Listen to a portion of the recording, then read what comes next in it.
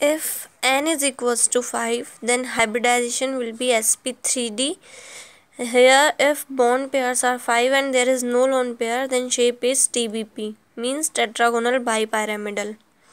If here bond pairs are 4 and lone pair is 1, then shape is K-shaped or distorted tetrahedral or seesaw, like this K-shape.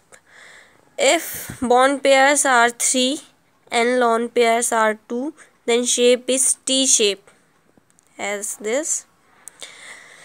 If bond pairs are 2 and lone pairs are 3, then shape will be linear, as this.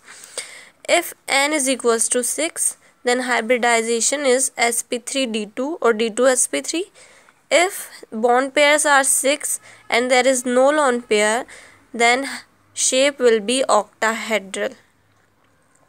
If bond pairs are 5 and there is one lone pair, then shape will be square pyramidal, as shown in this diagram.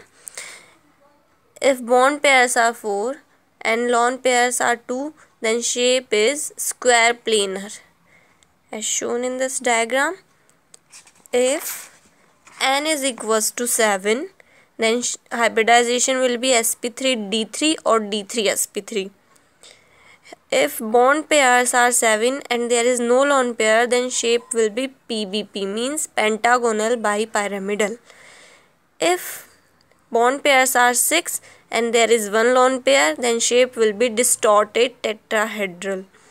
If bond pairs are 5 and there are 2 lone pairs, then shape will be pentagonal planar. As from these data, we can easily identify shape of any molecule by the help of lone pair of electrons. In my next video, I will discuss how to get the value of lone pairs, means how to identify number of lone pairs present in a molecule. Okay, thanks for watching. Have a nice day.